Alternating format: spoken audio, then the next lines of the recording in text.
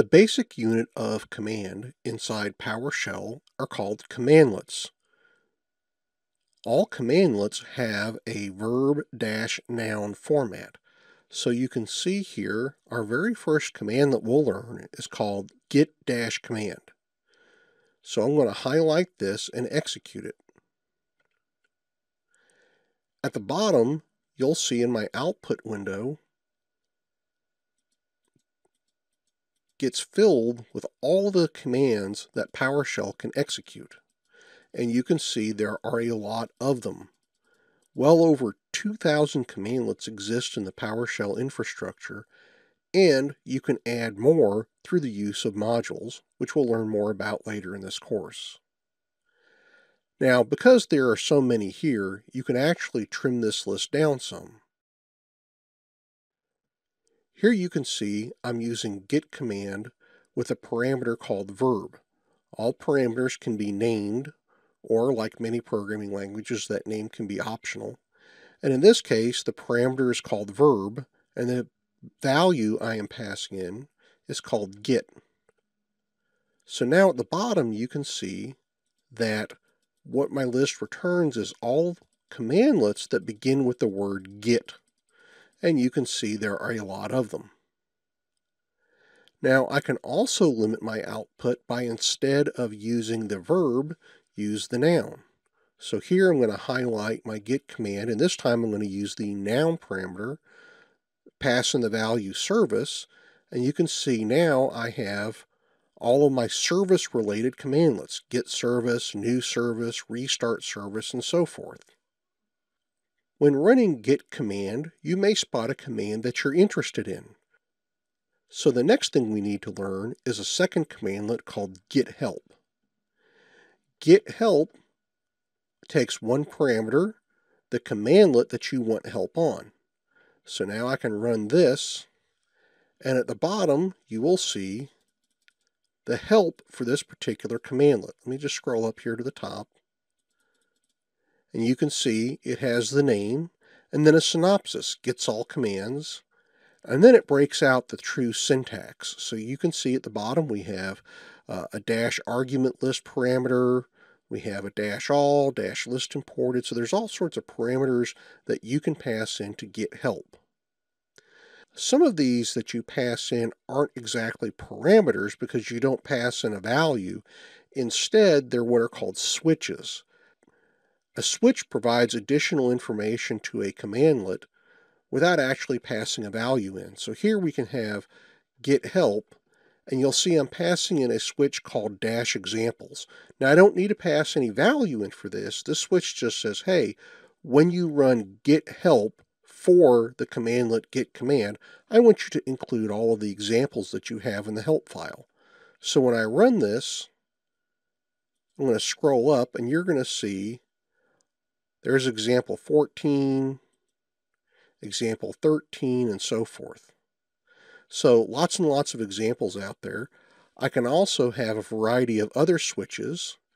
Here you can see one. If I use the dash full, it's going to dump everything about this out there. As a matter of fact, let's actually come here so you can actually see all of the rich detail that you're given with the help.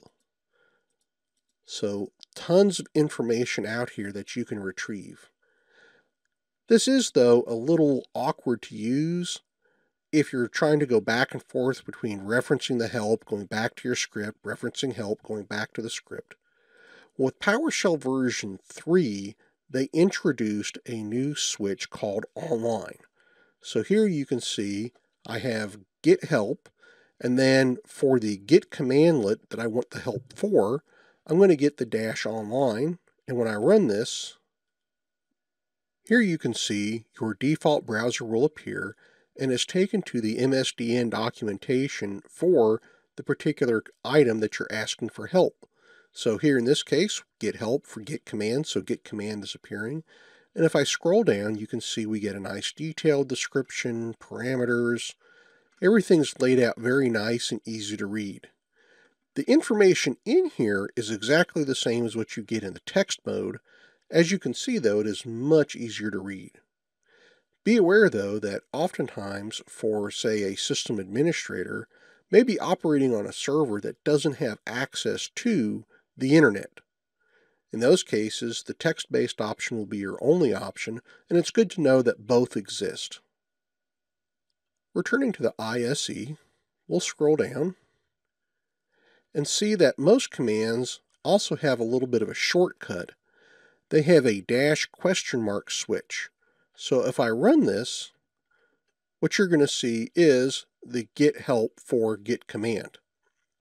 It's just a nice little shortcut for getting more information on a particular command. So with get command and get help, you can begin to explore your PowerShell world. Now I want to show you over here to the right how this relates to this little command window over here. Over here on the right, I'm going to type in get-command. And as you can see, it automatically filters for it. When I click on it, at the bottom, it then shows me all the parameters for it. So again, using this, I can then easily create the command that I want to run. Let's actually emulate the get help that I had a moment ago. So I'm going to type in get-, and you can see I can simply come and click on the one I want. And down here I can say, well, what do I want to get? Well, let's do the full list. And the particular item I want might be get-command. And I'll click on insert. And insert will insert this into my interactive command window. And I can type in this, and it's going to run it and get that information. I can also click on copy it to copy it to the clipboard, which will enable me to insert it into my script. So as you can see, the commands window provides a really nice way to learn the commands, to learn all the parameters as you go along. Now, for the remainder of this course, I'm going to go ahead and close the commands window. Since we already have the commands all typed out for us, I want to have as much screen real estate as possible to keep showing you these various things.